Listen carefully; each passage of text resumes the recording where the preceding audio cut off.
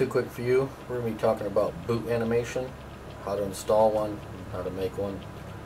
The boot animation basically runs through a thing called fake aim, and I'm not going to show you how to install that, but I'm going to show you how to change the actual boot animation in it.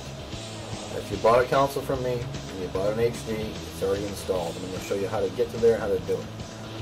So basically, I've already got a boot animation made here on my desktop. I'm going to show you how to install that.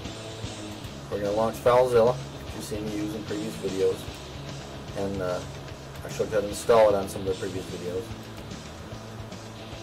The boot animation for the fake game is going to be located in the plugins folder. That's if you bought a console from me and if you bought an HD. But if you have yours set up someplace else, it's fine. Then we're going to the fake aim folder, jukebox, and there's the movie right there. So we're going to delete that. And then we're going to grab the other one, the one we want to put in.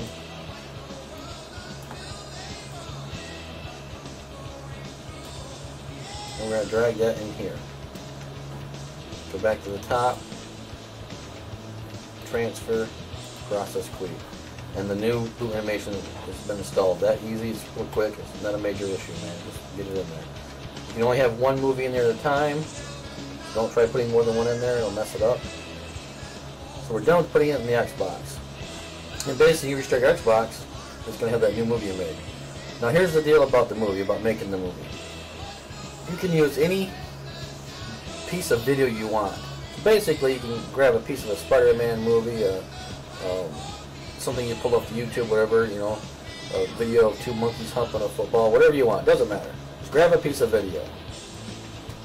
And after you get it doctored up to what you want to do or say or however, you have to run it through this thing called Windows Media Encoder, which you can download. It's Windows Media Encoder. So you'll launch Windows Media Encoder here. You're going to check Convert a File. You're then going to browse to where the movie is you want to convert, and then you're going to browse to the output of where you want to put it at. Basically, it's going to encode the video so that the Xbox will see it so it can play it. If you don't encode the video, it ain't going to work. You know, not a major problem, not a major issue here. Just make your video, then encode it.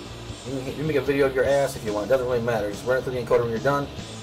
Make it about 13 seconds, you know, or so, and call it good. But that's basically all you got to do. So it's Windows Media Encoder you need. I showed you how to get to it and change it, and that's about it.